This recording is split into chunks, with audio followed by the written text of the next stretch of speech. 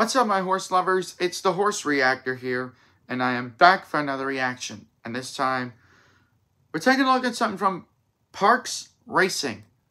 By the way, that's spelled P-A-R-X. Well, the name of the track is spelled like that. So, anyways, there was 2 races that went off last Saturday. And one was the Cotillion, and one was the Pennsylvania Derby. I'm going to be taking a look at the ones that happened this year, not in years past. So, anyways, the Cotillion is first, and then the Pennsylvania Derby. So, this one is, well, they're both $1 million races. And one is for the fillies, which is the Cotillion, which we're going to be watching in this video. And the next one is the Pennsylvania Derby, which is for boys. So, anyways, this video is about 5 minutes and 20 seconds long. So, let's get to it in 3, 2, 1, play. There we go. Okay. I don't know why it's saying 1 at the top. Oh, here were the horses.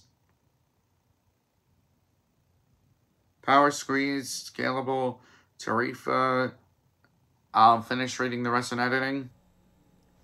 Off and racing in the Cotillion. It was a flawless beginning for this field of 8. On the outside, Mystic Lake goes right to the lead. Torpedo Anna settles into second. They go by the finish line for the first time. Then it's Mystic Lake, followed by Tarifa. Sidamara, in between horses, the gray Scalable. In on the rail, Power Squeeze. In the early trailer, the gray Everland. Did she? Mystic Okay, Lake, did Jessica Paquette have to say the gray? Torpedo Anna, just a neck behind in second. In third, Gunsong, about a length and a half off. Then it's Tarifa, fourth. Followed by Sidamara in fifth, Power Squeeze sixth, to the outside Scalable, and then Everland is at the back. They go through an opening quarter. 23 and 4 for the opening quarter. Their run down the backstretch, and Mystic Lake continues to lead. Gunsong now in second. Torpedo Anna, she's about 2 lengths back. She's in third. She's lost some ground. Followed by Torpedo Anna's boxed in. Scalable to her inside.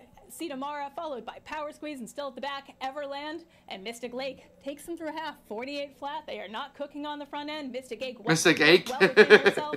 Gunsong a length off in second. Then it's Tarifa, flanked by Torpedo Anna, followed by Scalable in fifth. Sidamara, Power Squeeze, and still at the back. Everland is now out of last. Power Squeeze is now last. Just off of her outside, Gunsong, she's beginning to move. Under a drive, Torpedo Anna looks like she's boxed in. They go around the far turn in the Cotillion, a quarter mile left to go. Mystic Lake has led all of the way, but now she has some company coming. Gunsong was in my other reaction. And Gunsong sticks her nose in front. Torpedo Anna swings to the outside, and the Grizzly now begins to roar. Gunsong has the lead. Torpedo Anna on the outside. Tarifa, Gunsong game, but here comes Torpedo Anna. A 16th left to go. Torpedo Anna, the Grizzly has the heart of a lion. Torpedo Anna gets the win, a narrow victory over a very game Gunsong in the Cotillion. All right. Final time, 1:45 and 2. Hold all tickets until race 12 is official. Why do you have to hold all tickets till the race is official? And maybe this should be the thumbnail, minus the mouse that's on the bottom of the screen.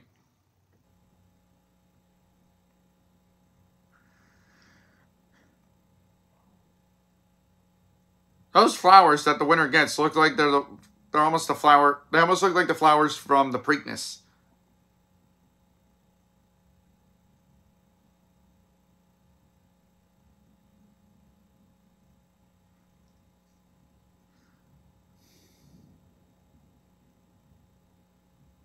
So it's Torpedo Anna, Gunsong, Tarifa, Mystic Lake. 1-9, over 40-1, over 13-1, over 7-1.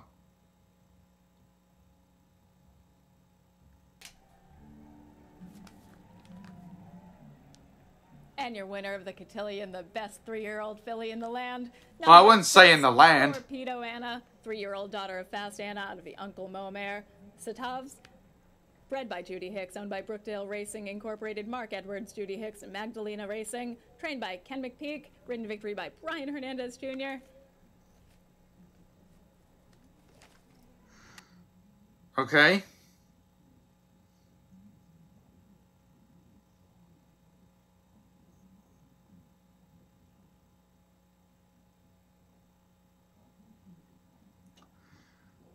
So, Torpedo Anna wins it. As a 9-1 shot. Post-time favorite, by the way. And like I said, Gunsong was in another one of my reactions. She was in the one that was before the Preakness.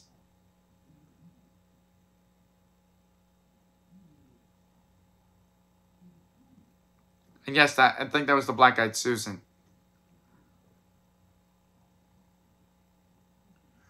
Are they going to do the trophy presentation too? Where are you going?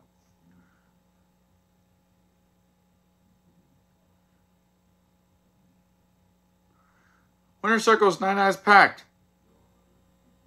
And now presenting to the winning connections of the Cotillion, Eric Hausler and Jeff Maddie. Congratulations to all of the winning connections of the Cotillion Stakes. Somebody's wearing a horse mask in the Phillies shirt. Somebody else is also wearing a horse. There's 4 people with horse masks on there. In the background.